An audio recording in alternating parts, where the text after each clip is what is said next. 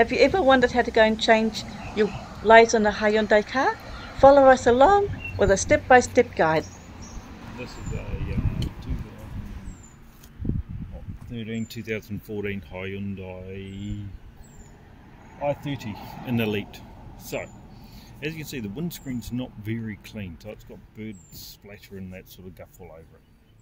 Now, the windscreen on this one, the wiper blades on this one, I've noticed are not the best. So again, we pull it all the way up and it locks into place. Different mechanism, different wiper blade. We can't roll it all the way over. So you've got a little tab here. Put your fingernail in underneath, give it a flick. It should flick out without breaking your fingernail. So if you're worried about your fingernails, don't. Now you pull it all the way down, open that up a bit more, and then you have to give it a gentle wiggle. Okay, and it will pop out. So this is a, whatever that is, 0002. Okay, but you will see it's very rubbery. So this is different than that one. You can't go and replace the whole thing. You have to replace the whole thing. You can't just replace the blade. So again, as we can have a look, we have pollen all the way through. We have little stones and things. So we don't want that to go and scratch the windscreen. And same on this side. Oh, we actually have a bug or something in there. We'll ask him politely to leave. So there we go. So we will give it a gentle clean. So we'll do that down here, away from the car a little bit. Give that a little spray. These are just all rubber. So now this is how I do it. There'll be a lot of people that do it other ways, but give it a clean first before you go and blow your money. It might just need a clean. You know, I mean, you may, when you put it back together, clean your window too. Give that a clean. Use some dishwashing liquid, splash it on, give it a rub down. That is looking better straight away.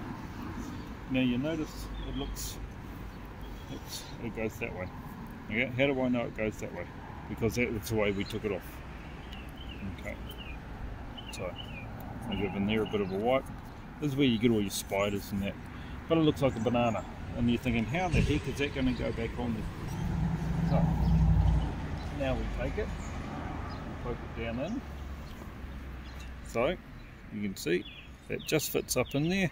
Poke it down in, give her a poke. Grab the lever, and flick. Do not just slam it down. Because when you go down, you will see that that's going to go over top. That'll damage the blade. Just give it a wiggle. So when I put it down, it goes like that. Give it a wiggle, and there you go. And there's our spider. He just fell out. So there you go. And then that one's done. Excellent. Is there any troubleshooting that we need to be aware of? If it doesn't go on properly, you might have it round the wrong way. Yeah. If you leave too much CRC, if you leave too much of that on there, you'll get a streak on the window. If you get the two round the wrong way, you will only get half a windscreen swipe. So just do one at a time. Don't do them both. Because that one there is a lot smaller than this one here. This one here is for the driver, gives a big swipe. That one there is for the passenger, gives a half swipe.